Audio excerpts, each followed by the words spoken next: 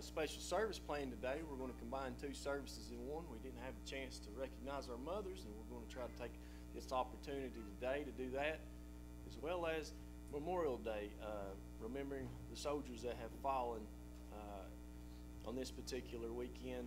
Honor them as we have all around the country. So I have announcements here, and I'm going to jump into them real quick here. Bear with me. I don't have my glasses, so I'm going to try to get this thing back as far as I can so I can see it here a little bit. So I think some of you all know what I'm talking about. Like I said, today we're going to honor our mothers, and then after church today, there will be a meeting this is meeting today after service for Sunday school and Wednesday night teachers, I guess, up here after church. Just a short meeting, real quick. And then next Sunday, on May the 31st, we'll honor all of our graduates that will be graduating this year. And then on the 31st as well, there will be a meeting after service for anyone interested in working in Vacation Bible School. And that time for Vacation Bible School, it will be rescheduled for a later date. We're just not quite sure yet on when that's going to be. So I guess some of those specifics will be talked about a little bit later on. Sunday mornings still 11 o'clock, and then Wednesday nights will be online services at 7 o'clock. So join in with us if you can't be here. All right? Have I overlooked any announcements this morning? Glad to see everyone out here with us this morning, and all those that are watching online. Anything that I've overlooked? If nothing else, before we go to the Lord in prayer this morning, I'll ask for prayer requests. We've got several. We'll probably list it on the screen. But is there any special prayer requests that we need to make mention of this morning?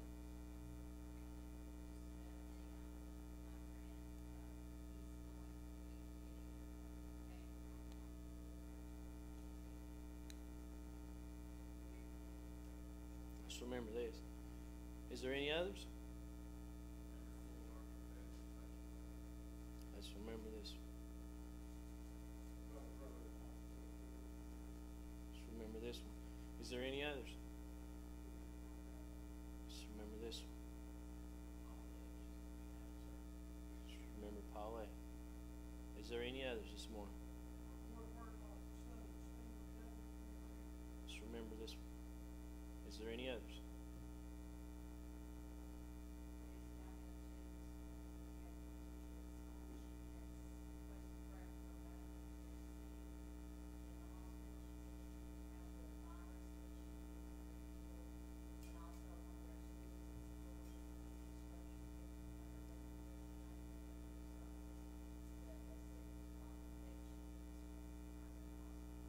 Let's remember these. Is there any other prayer requests this morning?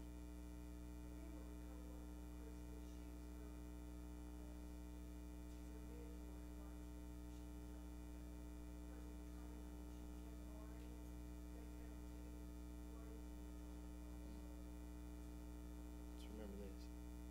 Any others? If not, Brother Rick, will you lead us this morning?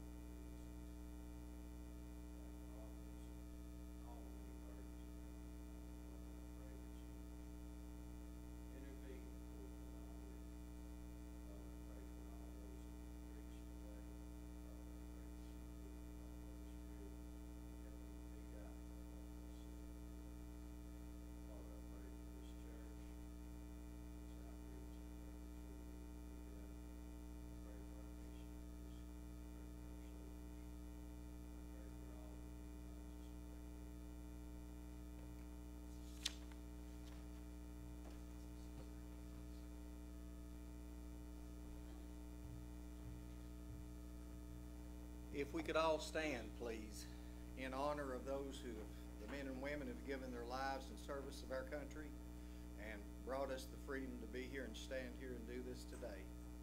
Remember and pray for the families that are left, the people that will so desperately miss them. And let's sing America the Beautiful.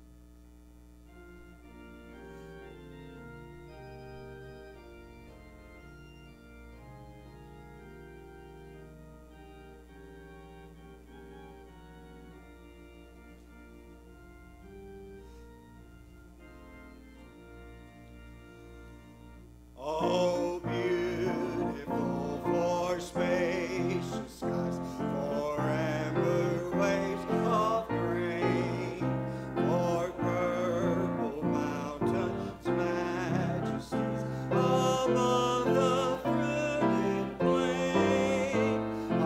America, America, God shed His grace on thee, and crown thy good with brotherhood from sea to shining sea. Oh, beautiful for pilgrim feet whose stern impassioned stress, a thoroughfare for freedom across the wilderness. America, America, God men thine every flaw. Confirm thy soul in self-control, thy liberty in law. Oh, beautiful for Hebrews in liberating strife, who more than self their country loved, and mercy more than life. America, America, may God thy gold refine, till all success be nobleness, and every gain divine. Oh, beautiful for patriot great that sees beyond the years, thine alabaster cities, undimmed by human tears. America, America, God shed His grace on thee, and crown thy good with brotherhood from sea to shining sea. Thank you. But now you can continue to sing. You can sit down, but we should all know 546. It should be on the board, and let's sing it like it really did.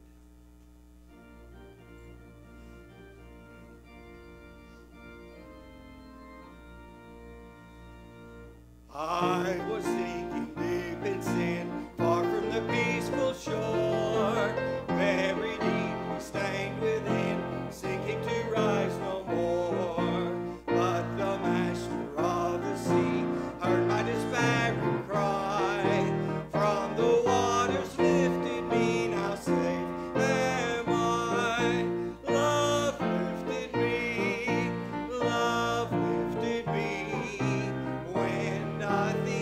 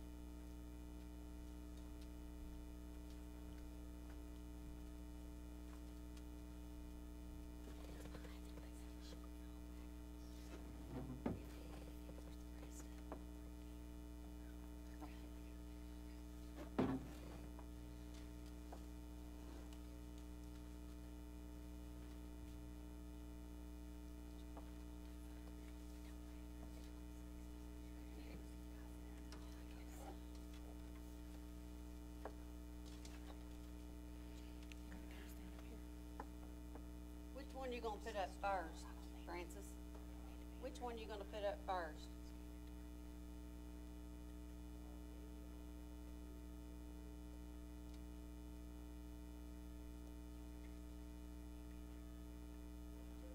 Okay.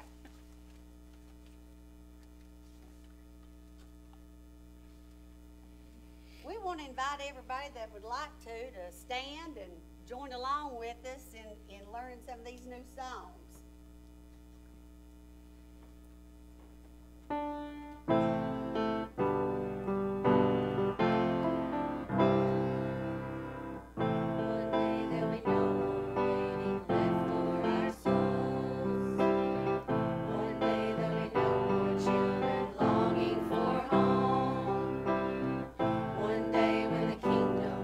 Right here where we stand, we will see the promised land.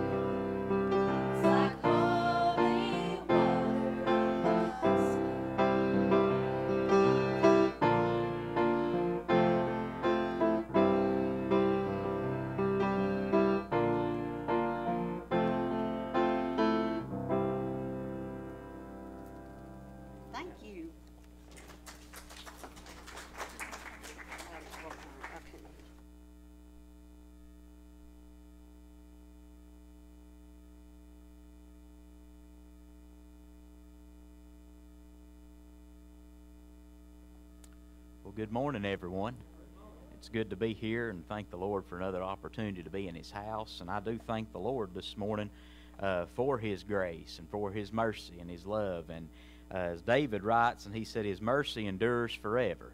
And I'm so thankful that it does. And if you have your Bibles this morning, we're going to be reading from the book of Exodus, chapter number 17. Exodus chapter number 17. And we do ask for your prayers as we'll try our best to follow the Lord and preach what He's given us this morning. Exodus chapter 17.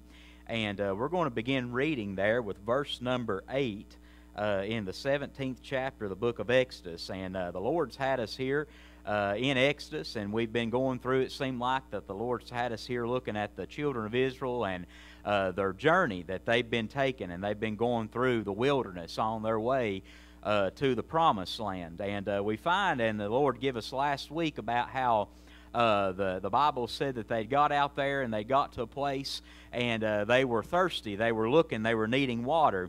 And we know that the Lord had came to Moses, and He told Moses, He said, Moses, I want you to take the rod, the staff that's in your hand. He said, I want you to go and I want you to strike the rock.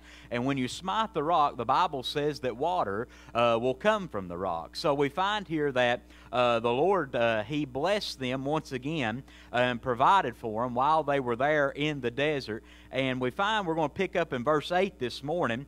We're going to find here a little bit more about what happened to Israel while they were there in the place of Rephidim.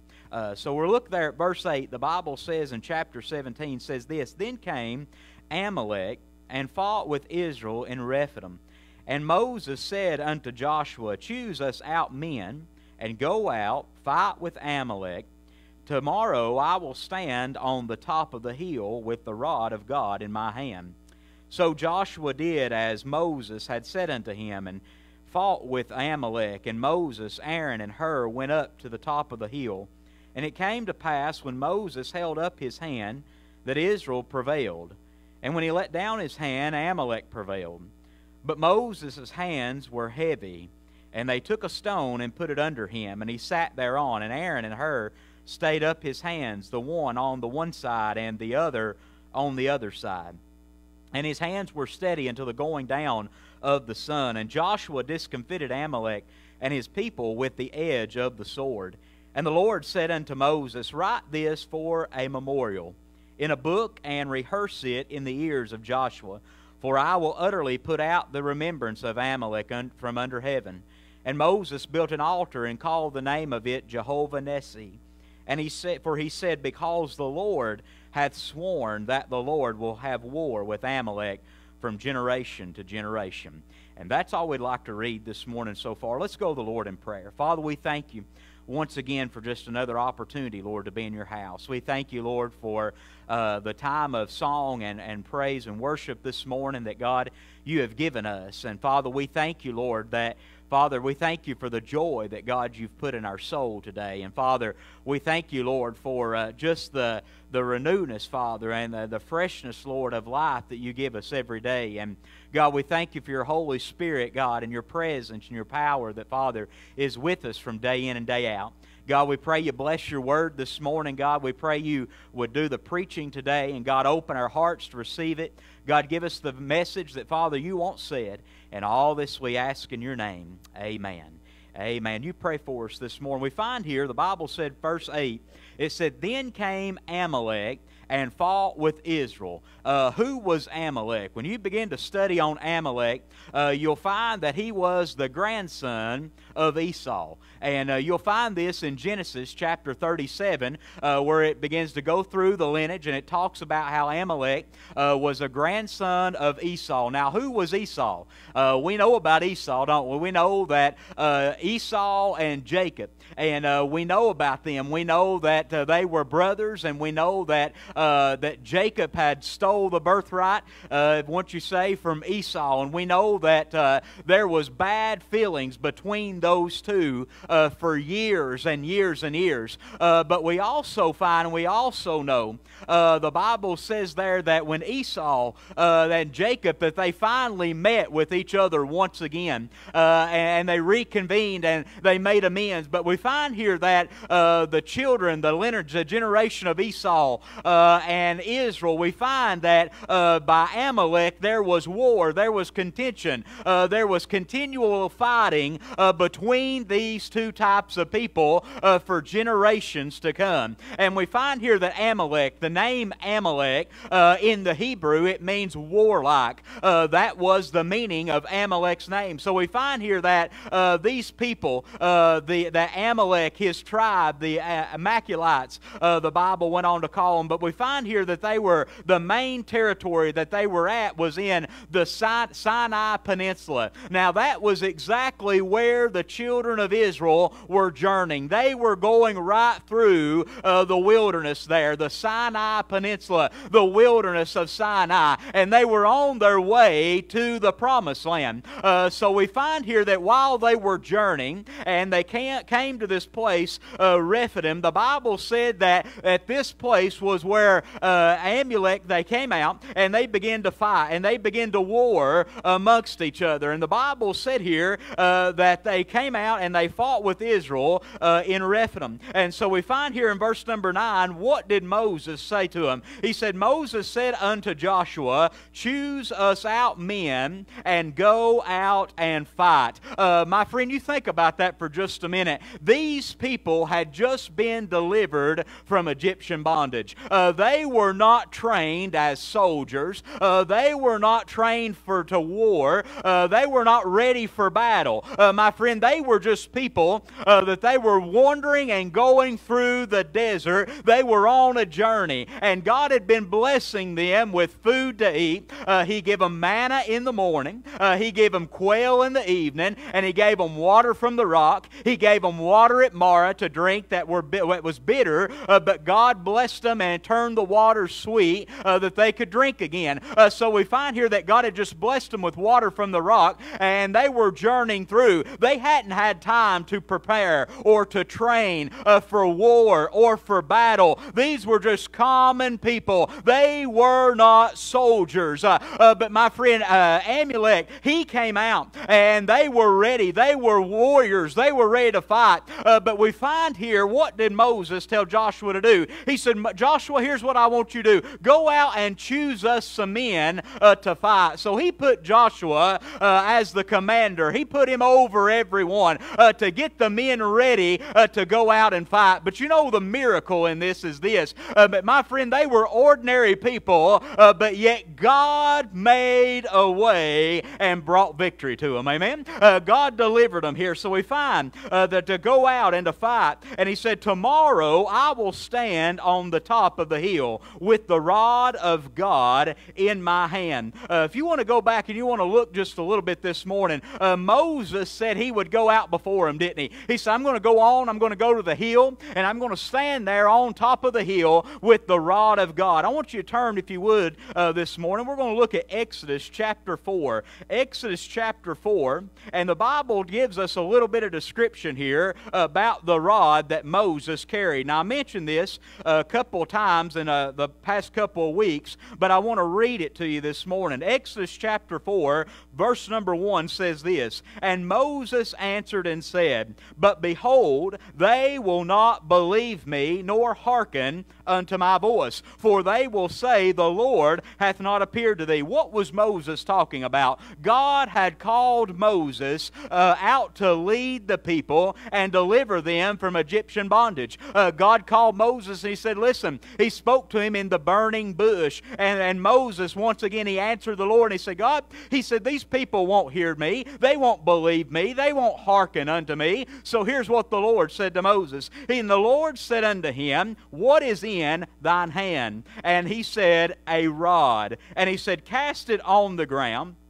And he cast it on the ground, and it became a serpent. And Moses fled from before it. And the Lord said unto Moses, put forth thy hand, and take it by the tail. And he put forth his hand, and caught it, and it became a rod in his hand. That they may believe that the Lord God of their fathers, the God of Abraham, the God of Isaac, the God of Jacob, hath appeared unto thee. What did God do for Moses? He added to Moses' faith, didn't he? He added added to the faith of Moses. He added to his trust. He added to his confidence in God, that God spoke to him. He gave him a job to do. He gave him a mission, and therefore God proved Himself to Moses. Listen, my friend, God still is proving Himself to you and I day in and day out. Amen? There's things that God does in your life and in my life that adds to our faith, that increases our faith, that gives us more confidence. It gives us more encouragement. It gives us more strength and more faith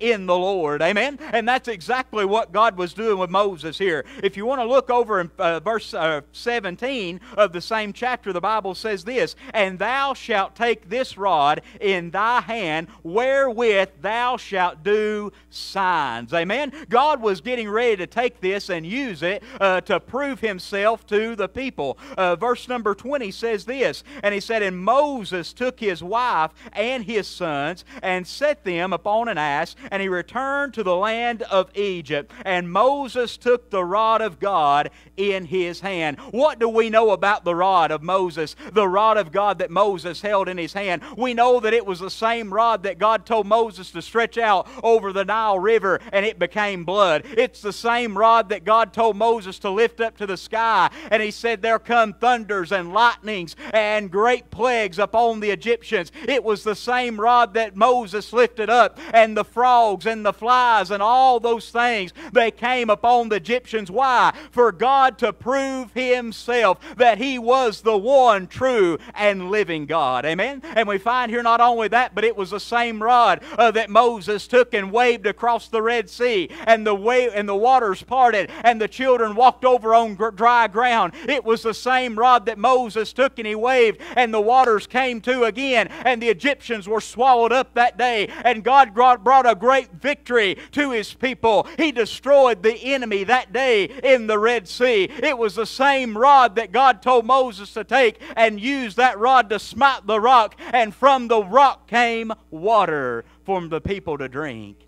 God was getting ready to do something great. And when Moses went up on this hill, the Bible said, it said, verse number 10, "And Joshua did as Moses had said unto him, and fought with Amalek. And Moses and Aaron and Hur went up to the top of the hill. And it came to pass, when Moses held up his hand, that Israel prevailed." When Moses was up on top of that hill, and when the battle was taking place and the battle was going on, the Bible said that when Moses lifted up his hand, when he lifted up his hands, Israel prevailed. You know what that was representing? It represented the very dependence that Moses had upon God. Amen. He was depending upon the Lord. Listen, my friend, these people weren't trained for battle. They weren't trained for war. Moses probably knew in the back of his mind that if it was just these people going against Amalek and those people, listen, he knew that they didn't stand a chance. But he knew that if God would intervene and if God would make a way, that He would bring victory to His people. And my friend, listen, I'll say this morning, maybe you're in a battle, maybe you're in a fight today, and maybe it's just the old everyday common battle that you and I face, the war between the flesh and the Spirit of God. And my friend, the Bible teaches us in the book of Galatians that the flesh, that it wars with the Spirit, and the Spirit wars with the flesh. And my friend, if you've been saved by the grace of God, and you're a child of God this morning, the Holy Spirit of God lives and dwells inside of you. And the Spirit of God, the Bible said, Jesus told us, it leads us, it guides us, it directs us, it teaches us in all truth. The Holy Spirit is there,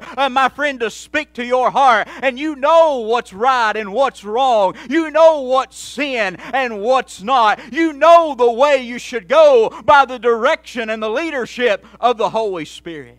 But yet, as a human being, each and every day, man, we struggle with it, don't we? As a human being, every day, we've got our own human weaknesses.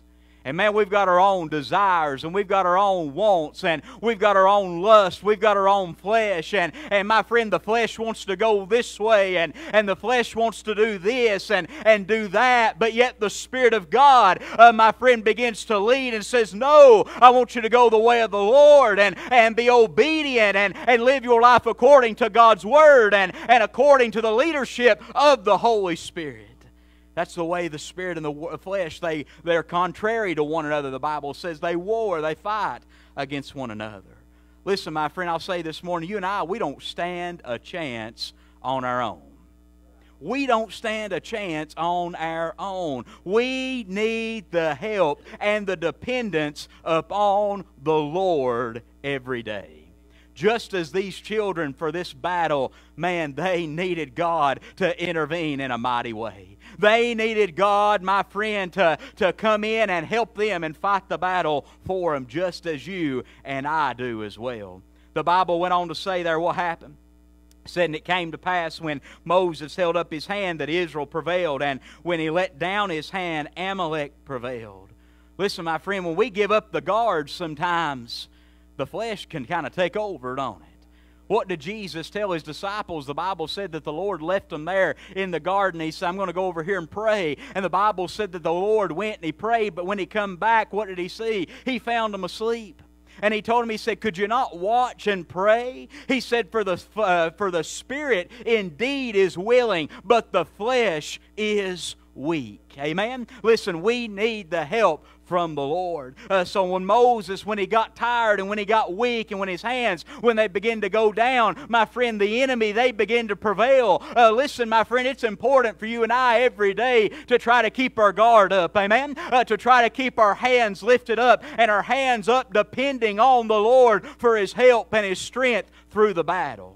The Bible went on to say, verse 12, but Moses' hands were heavy. Sometimes we get a little tired, don't we? We get heavy with the burdens and the things and the cares of life. My friend, we get wore out. We get burdened down. It gets heavy. It gets hard. But the Bible said, here's what they did. And it said they took a stone and put it under him, and he sat thereon. Man, I got to thinking about that, and the Lord reminded me. They took that stone, and they put it under Moses, and they gave him a place to sit down because he got to the place where, my friend, he'd stood all that he could stand. And my friend, he was probably as tired as he could be. I like what the Bible said in the book of Ephesians. God said this, or Paul wrote to the Ephesian church, and he said, when you've done all that you can do, stand. Amen? Stand for the Lord. And he said, girt yourself. He said, put on the helmet of salvation. He said, put on the breastplate of righteousness. He said, take the shield of faith. He said, take the sword of the Spirit, which is the Word of God. He said, have your feet shod with the preparation of the gospel of peace. He said, have your loins girt about with truth. My friend, he said, when you've done all these things, all you can do is stand. My friend, Moses had stood as long as he could, but they got a stone for him to sit down on. Listen, my friend, he sat down on the very rock of ages. Amen? He sat down on the very stone that was a firm foundation. He sat down, my friend, upon Jesus. He could rest upon the Lord and, my friend, have something solid for him to sit on and rest on. Listen, my friend, when we get so wore out and we get weak and worn down from the battle and the cares of life, and we've done all we can do, and we've stood as long as we could stand, my friend, listen, we've got one today that'll keep on standing. We got one this morning, my friend, that you can rest on, that you can depend on, and His name is Jesus. Amen? He'll be with you all the way, just as He was the people and Moses. And the Bible said, and Aaron and Hur, they stayed up his hands. My friend, he had one on one side holding up one hand, and Hur on the other holding the other one up. And my friend, listen, it took cooperation, didn't it? Amen? It took cooperation. And it took the whole team. It took a whole group effort for victory to come for the children of Israel. Listen, it took the ones down there fighting in the battle. It took Moses up on the mountain depending upon God and praying, and my friend, just asking God to help them in the fight and in the battle. It took Aaron holding up one hand, and it took Hur holding up the other. It took a group effort to see victory come that day with the help of the Lord. Listen, my friend, it takes all of you and I as a church body, as a team, as one, my friend, working together. We've got to cooperate. We've got to work together. We've got to move together. We've got to serve together. We've got to work together with the Lord. Amen? If we're going to see great things happen, we've got to work together. And that's what they did. They worked together. And the Bible said that Aaron and Hur stayed up his hands, the one on the one side and the other on the other.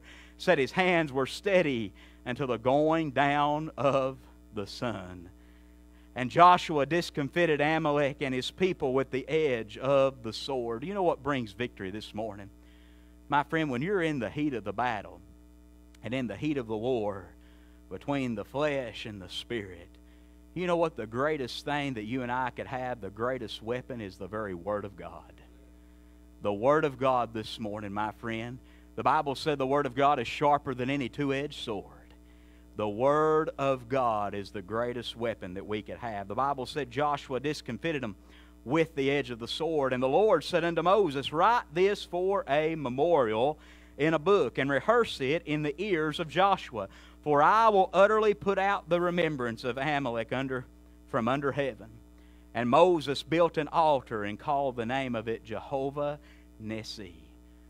What did Moses do, man? He built an altar for the Lord, didn't he? He built an altar for God. And you say, why did he build that altar? Moses built that altar because he knew that it was the very hand of God that day that brought them the victory. He knew that it was the very hand of God that day that whipped Amalek and gave them the victory, because he knew that the bunch of people that he had that was with him, that was journeying through, my friend, he knew they were not able to beat them, to whip them on their own. He knew God had to have a hand in it. And the Bible said that they named the place Jehovah Nissi, which means the Lord my banner. The Lord my banner, my friend. They raised a banner that day. When you begin to study a little bit on this, when you study a little bit on the Hebrew history and everything like that on it, you'll find that what they were thought that they were talking about was the rod, the stick that Moses had held up while they were in the battle. My friend, the Lord is my banner. He said this, he said, because the Lord hath sworn that the Lord will give war with Amalek from generation to generation. Say this morning in closing, as long as we're on this earth and we're on this journey to the promised land, we're going to have battles. And we're going to have to fight the enemy. And we're going to have war with the flesh and the spirit day in and day out. But I encourage you this morning, just as Moses depended upon God, I encourage us to depend upon the Lord. Amen? Because God will bring us through that battle, and He'll give us victory. And I believe with all my heart, just as Moses sat up there on that mountain, I believe he lifted his hands toward heaven in total dependence of God, praying and interceding that God would give victory for those people that day. Listen, my friend, that's the way we ought to be as well. We ought to just be standing and praying and be in total dependence upon the Lord for Him to bring the victory for us in our life. Amen?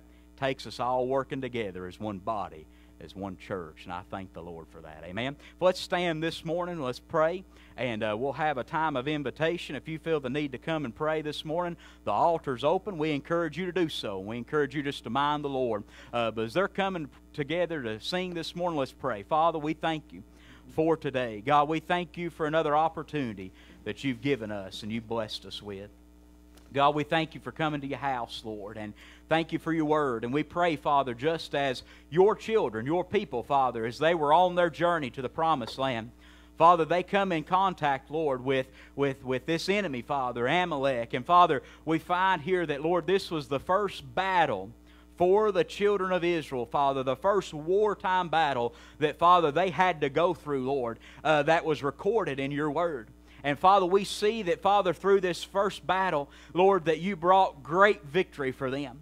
But Lord, it wasn't because they were a great and mighty soldier, and it wasn't because they were well trained or well prepared. But Father, what it was that you come through and you intervened. And Father, they totally depended upon you for the victory. And God, we thank you, Lord, that God, you give them that victory. And we pray this morning that, Father, if there's someone here today fighting a battle or just the everyday battle, Father, between the flesh and spirit, we pray today that, God, we would have total dependence upon you. And God, we would pray and seek your face. And Father, when we've done all that we can do to stand, Father, help us, Lord, to just lean upon you, Father, the very rock of ages. Lord, the very firm foundation, knowing that, God, you're able, Lord, to bring us through and deliver us. And God, we thank you, Father, that, Lord, in those times of our weakness, Lord, we are made strong through you. We love you and thank you. And all this we ask in your name. Amen.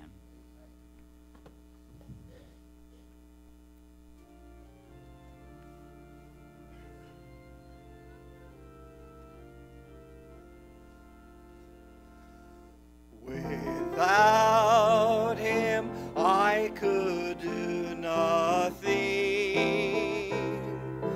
Without him I'd surely fail.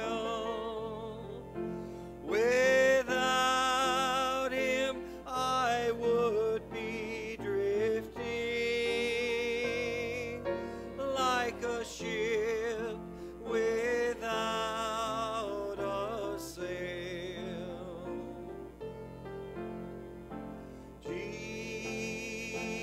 Jesus, oh Jesus, do you know him today? Please don't turn him away. Oh Jesus, oh Jesus, without him how lost I would be.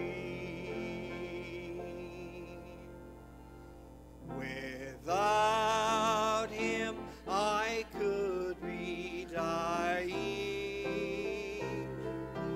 Without him I'd be enslaved. Without him life would be hopeless. But with Jesus, thank God, I'm saved.